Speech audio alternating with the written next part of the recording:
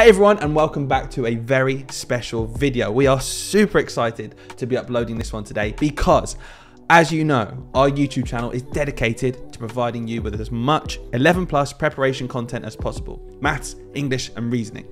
And we know you guys enjoy it, so we've decided to up our game. Via our brand new website, we are releasing 4 weekly lessons covering maths, English, verbal reasoning, non-verbal reasoning, spatial reasoning, and even providing you with homework tasks to go along with them as well. Now, this is a brand new service, so we wanted to upload a lesson for completely free for you guys to have a look at yourselves. And today, it's a maths lesson. We're going to take a look at converting units of measure. And yes, we will include the homework task for free in the description down below. So have a go at this lesson. Have a go at the homework. And if you like what you see, why not check out our new 11 plus preparation service? You can check it out by clicking the link somewhere here, I hope, and also we'll put it in the description as well. That's enough of me talking about this. I'm going to now do a quick change to my pre-recorded lesson close, and I'll see you in the video itself. Hope you enjoy it, guys.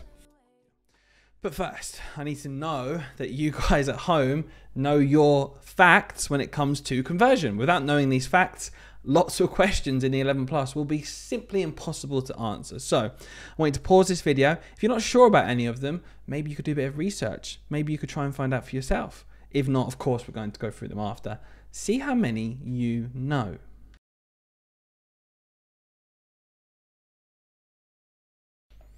Hopefully those who are more confident spotted the challenge there. Let's go through some of these answers. So in 1 minute, there are 60 seconds. Now, some of these you'll know because it's things that are quite frankly unavoidable. You must know that 60 seconds are in a minute. You guys have been around for long enough to pick that up, but some of them aren't so obvious. So let's whiz through them. 1 hour is 60 minutes, so 60-60. 1 day is 24 hours.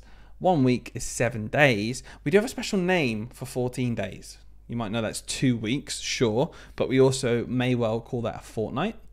Now that is spelled differently to the popular game, but it's a fortnight is 14 days. It's 2 weeks. It does pop up in a question on your homework, I believe. 1 year equals how many days? Well, that's 365 days, but of course you may have heard of a leap year. That's when we get an extra day, so that's 366 days. Really interesting, the reason behind that. Actually, we're actually a quarter of a day off every single time. Something you might want to research if you're into science, but we're here for maths, so let's carry on. 10 years is 1 what? Well, we call that a decade. We talked about this before, that DEC means 10, so decade means 10 years. 100 years is a century. 1 century ago. You may have heard cent as well in percent, per 100, or in cricket, if you score a century, you score 100 runs, so there's lots of links there. Finally, 1,000 years, that is 1 millennium. I was old enough to be around when we celebrated the year 2000, the new millennium, because we went over from 1999 to 2000. So every 1,000 years we have a millennium. Quite a long way to go for the next one. As for the challenge, if you had a go at this, it was just a case of really using these facts and then going one step further. So 1 minute is 60, 6 minutes is 6 lots of 60, which is 360 seconds. How many days in 8 weeks? 7 times 8. Do you see where your times tables come in? Constantly. You need to know them, guys. It's going to help you out a lot. 25 years is 2.5 centuries, and 2 weeks is how many hours? My goodness, what you had to do here was realize that it was 14 days, and then you multiply 14 by 24. I'm going to show you a quick way to multiply these mentally if you feel more confident. We can just multiply. Instead of multiplying by 14, we can multiply by 10 and multiply by 4 and then add them up. So 24 times 10 is 240. 24 times 4, double it is 48, double it again is 96, and then we can combine 240 and 96 and we get 336 hours. A quick way to multiply there if you're confident with those times table facts. However, we do need to move on. There's another list. This is another set of facts, basically, you need to know when it comes to measurement. Time can come under measurement. These are the months of the year. Do you know how many days each month has? There's 1 special month. I'm sure you already know it. And just have a think. How will you remember this? Do you have a song? Do you have a trick? Just take a go.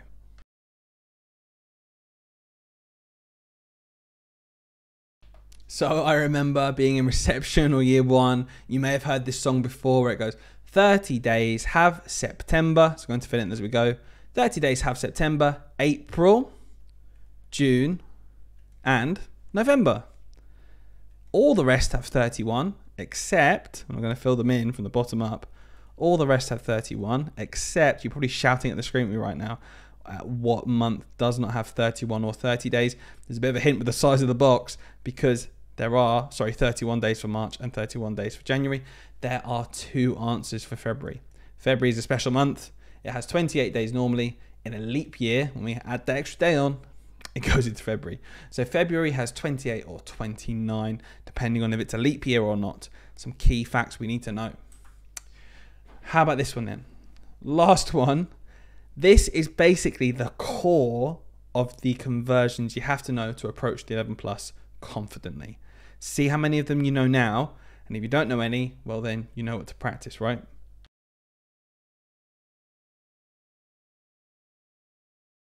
Let's see how we got on then. 1 centimeter is equal to 10 millimeters. If you think about a ruler that you have at school, you may well be able to visualize 10 millimeters fitting into 1 centimeter. 1 meter is 100 centimeters. Notice that little hint with cent we talked about before, 100. So meter to centimeter, 100 centimeters. 1 to 1,000 millimeters. Again, we talked about millennium. Milli means 1,000. So millimeter, there's 1,000 of them in just a meter. So 1 meter is 1,000 millimeters. Again, I've seen this crop up quite a lot in the 11 plus papers. 1,000 meters is 1 kilometer. So half a kilometer is half of 1,000, which is 500 meters. 1 kilogram is 1,000 grams. Therefore, 0.5 kilograms is 500 grams. 1 litre is 1,000 litres, mostly thousands we're working with here with these ones, millilitres, sorry. And then 500 millilitres, it must be half, so 0.5 litres. Take a look at that. How many did you get? If you didn't get them, I'd like you just to write them down, okay? You need to learn them. So if you missed out any key facts there, or there are 1 or 2 that you know you forget, write it down on paper, practice it, recite it, see if you can learn them off by heart. This challenge, I'm actually going to leave it. I'm going to leave it for now. I'm going to show you how to solve it because we're going to come on to these questions. 5 millimeters plus 4 centimeters. I'll just give you one answer. It's 45 millimeters, which seems bizarre, right? 5 plus 4 is 9. Or you could have written down 4.5 centimeters. If you're thinking, what on earth are you talking about? Well, you're in luck because we're about to practice these questions exactly.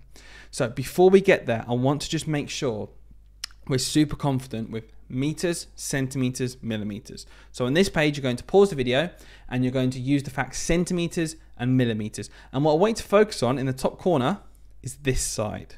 So if you're moving from centimeters to millimeters across this arrow, you times by 10. If you're moving from millimeters to centimeters, you divide by 10. Have a go at these questions. I'll give you some answers at the end.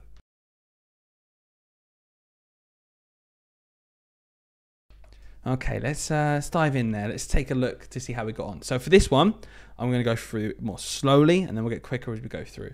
1 centimeter to millimeters. So go to the top here. I know centimeters to millimeters, the number has to get bigger by 10. So we take 1 and we're going to multiply it by 10. 1 centimeter, therefore, is 10 millimeters. Once we've got that fact, you might start to be able to pick up some patterns and go more quickly. Well, if 1 centimeter is 10 millimeters, 2 centimeters must be 20. Then working backwards, 40, we divide by 10, it's going to be 4 centimeters. 5, we times by 10 again, we're going up, it's 50. 5.5, that's going to be 50. That 5 has to go somewhere, and it's right next to the other 5, so it's 55 millimeters. And 67 millimeters, we're going from millimeters to centimeters. This is where we need to divide by 10. So 66 divided by 10, guys, this is a really, really key bit, a key skill rather, you need to have when using measurement and when you're looking to get ready for the 11 plus. Okay, you need to be able to divide by 10, 100, and 1,000, even when it means going into decimals. So the best way to do this always is to think of a place value chart. It doesn't really matter, you don't have to label them. I'm just going to put a decimal place somewhere in the middle, and I'll just do a few because sometimes I know I've got a few questions in a row. 66 would fit here because this is always the ones next to the decimal place. If we're dividing by 10, we're going to go down, make it smaller, 1 place. So 66 divided by 10, we shift the digits down and we get 6.6. So it's the answer down here. I've done 66, it doesn't really matter. Ours is 67, so instead of 6.6, I know anyway it'll be 6.7 as the answer. Just use a different one for the example, obviously. The question answer is 6.7. I want you to try it now with meters and centimeters. And again, look at the top. And these are things that by the end of the year, really, when you're preparing for this 11 plus, you need to be able to do this like second nature, okay? Because you know these facts so well. So if we're going from meters to centimeters, we multiply by 100. If we're going from centimeters back to meters, we must divide by 100. Have a go at these questions. See what you can do.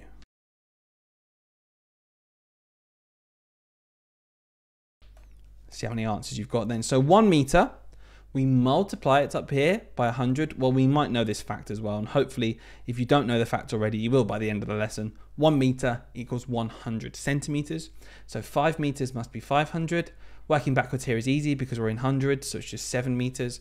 6.1 into centimeters. Well, if it was just 6, it'd be easy, right? It'd be 600. But it's 6.1. So you know that one digit has to be right next to the 6. So if we think about it like that, we can start working more quickly on our head. It's 610, not 601, 610. And we can prove it again by getting our place value chart, putting our decimal place in, writing 6.1, and we're multiplying by 100. So we're multiplying by 100, we need to do 2 places because it's 2 lots of multiplying by 10. We're going to shift them up 2 places to here. The 1 goes here, and then of course the placeholder for 610. Now how about 6.01? Notice this time that 6.01, that 0 must still hold its place. So the answer is going to be 601. Very subtle difference between these two, but a completely different answer at the end because we have to make sure we hold our place. All of those digits move together up and down your place value chart. And at the bottom, that's half of a meter. Half is 0.5, another key fact that we will pick up over the year, something that will help you move quicker through certain questions. But I do want to jump now into something that's in the second part of your homework. So everything we've done so far is the first part of the homework, just the key facts. The second part of your homework are these questions here, and it's kind of an introduction as to how units can make something way more tricky. I'm going to ask you to pause the video before I explain anything, see if you notice the trick at least, and try and get an answer.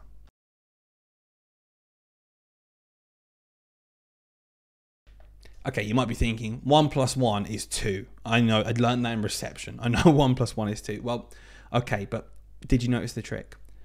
It's all in the units. 1 centimeter plus 1 millimeter is nonsense, okay?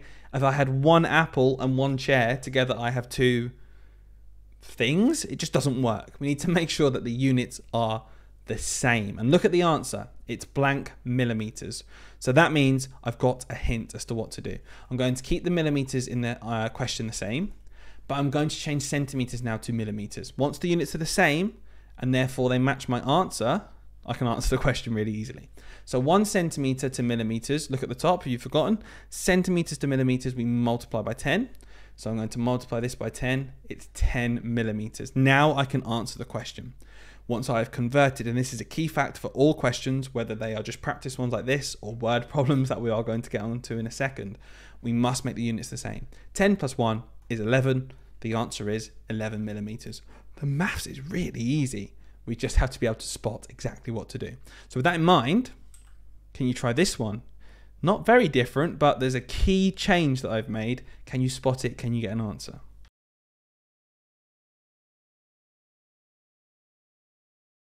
Did you see it? Did you get it?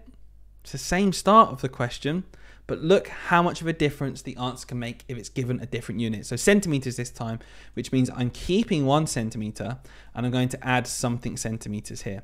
Well, let's go. We're going from millimeters to centimeters. So what's that? We need to make sure we memorize this. For now, I'm going to look in the top corner. Millimeters to centimeters is divide by 10. So 1 divided by 10, that means I'm going to shift my digits down. I always just do a table. I can do this in my head now, but if you write your place value chart out as much as you can, it's going to help you be able to do it in your head eventually. So divide by 10, which means we shift it down 1 place to the right. The 1 goes here, and we have 0.1. So 1 divided by 10 is 0.1 centimeters.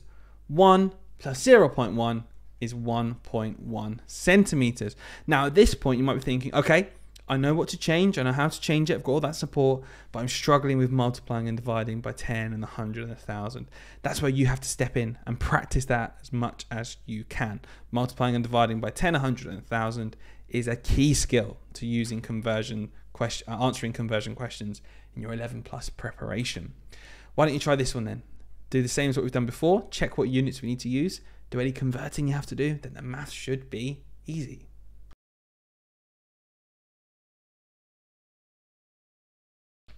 Let's take a look, shall we? So the answer is in centimeters. So I'm going to keep 20 centimeters the same.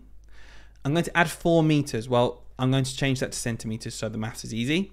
Centimeters to meters, oh sorry, it's the other way around. Meters to centimeters, we multiply by 100. So 1 meter is 100 centimeters. So 4 meters is 400 centimeters. 400 plus 20, the maths is simple. The answer is 420 centimeters. Without knowing to change the units, lots of children may well just put 4 plus 20 is 24. They'll get it wrong. So it's a key bit of information that we have to know when we're answering these questions. So I've got 3 here in a row for you to try out. If you're stuck on which division or multiplication to do, 10 or 100, check the top right corner. See where you're moving from and to. Make the units the same. See if you can get 3 answers.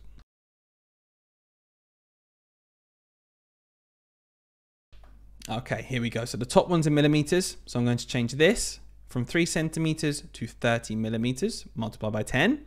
700 plus 30 is 730 millimeters. Here I've got 1 meter take away centimeters. I need to keep it as meters. So I know this fact now. 1 meter is 100 centimeters. 100 take away 54 is 46 centimeters. And then finally at the bottom, 4 meters. This is very similar. Did you notice? How quickly did you answer it? This known fact of 4 meters being 400 centimeters plus 20 is going to be 420 centimeters. Once we build up that ability to spot those patterns quickly, 1 meter is 100 centimeters. 4 meters is really easy to change, and we should get quicker and quicker and quicker as practice goes on and on and on. And you'll have plenty of practice on your homework sheet this week. So this is now the final progression almost in this 11 plus thought process of preparing for the 11 plus journey. We've looked at the actual facts we need to know, the conversion facts. We've then applied the knowledge of conversion to answer a question when it's just given as numbers. And the final stepping stone here is actually then looking at some word problems. So wherever you are in this journey, you're going to spend more time in it this week. It might still be in learning those facts. It might be in just practicing the conversion. But we're going to try and push as well onto, can you answer some worded problems? So I'm going to ask you to pause the video and just see if you can answer this question using what we've talked about. Then of course I'll go through with you after.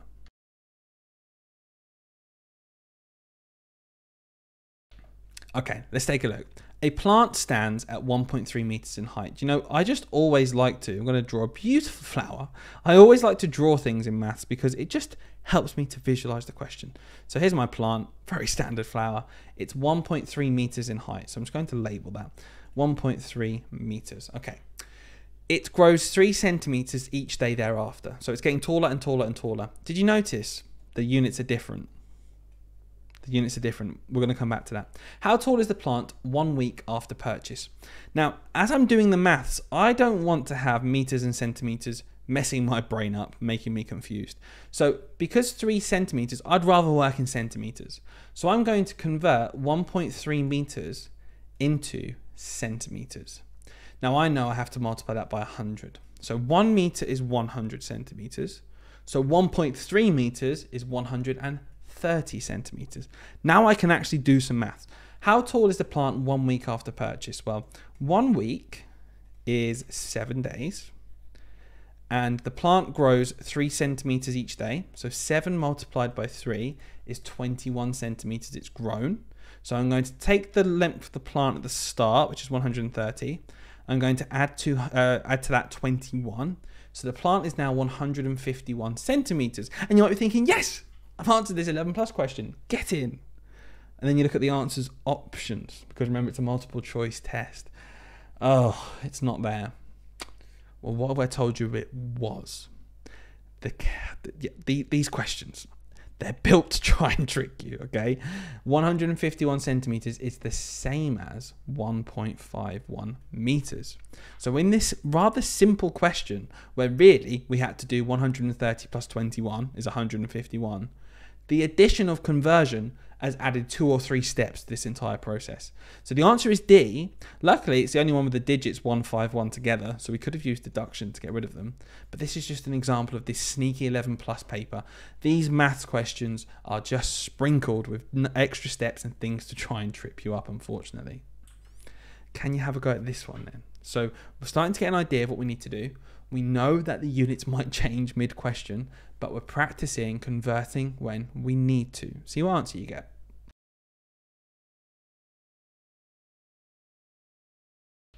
Okay, let's take a look. A class of 32 children placed their 30 centimeter rulers end to end. Now I said I like drawing, but I'm not sitting here drawing 32 rulers. I'm going to have to imagine this one. So 32 lots of 30.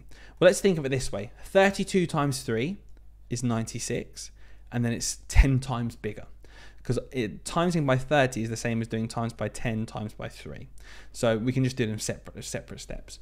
So we have 960 centimeters. That's a long line of rulers. And it says, how long was the length in total to the nearest meter? So I've got my answer in centimeters. I need to put it as meters to answer this question, really. So going from centimeters to meters, again, rewind the video if you need to see that piece of advice at the start where we showed you what to do when you go from meters or centimeters or millimeters. But I'm going to tell you now, to go from centimeters to meters, we divide by 100. So shifting those digits down the place value chart, 960 centimeters is going to be 9 whole meters, 0.6. 9 whole meters in the hundreds, point, and then 6 right next to it. That 0 can disappear. It's at the end of the decimal. We don't need to write it down. So we have 9.6 meters is the length of this ruler. Look what this question has done. Not only have you had to do all of this work with converting and using measurements, it's now asking you to round. We have to go to the nearest whole meter. So what's 9.6 to the nearest whole meter? Is it closer to 9 or is it closer to 10? Well, halfway is 9.5. So 9.6 is here, which means it's closer to 10 meters. The answer to this question is E. So you're getting the gist. You get more practice. It's quite tricky. This is something we're going to do a few times across the year. We're going to keep revisiting it, keep reminding you of the facts you need to know. But have a read of this one and see what you can do.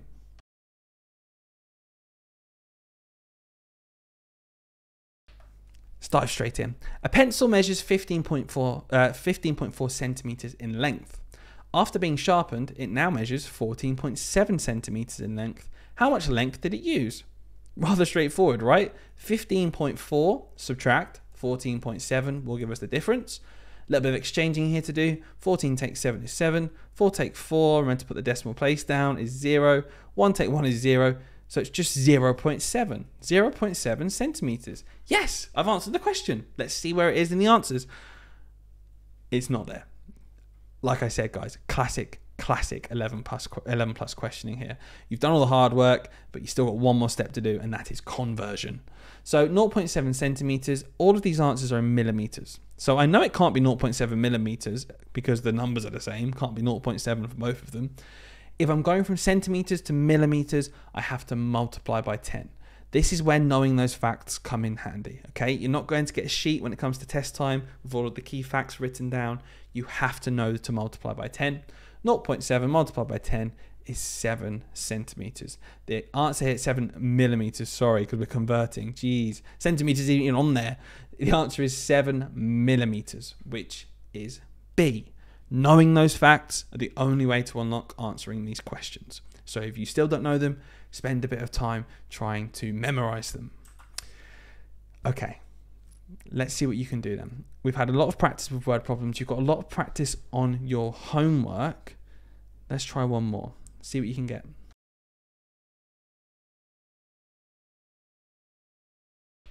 I suppose the point we're trying to make, guys, with you doing all these questions is to just see how they can be so sneaky, sprinkling in new bits of information that you just have to know. There's no shortcut. So let's take a look at this one, which is a really good example.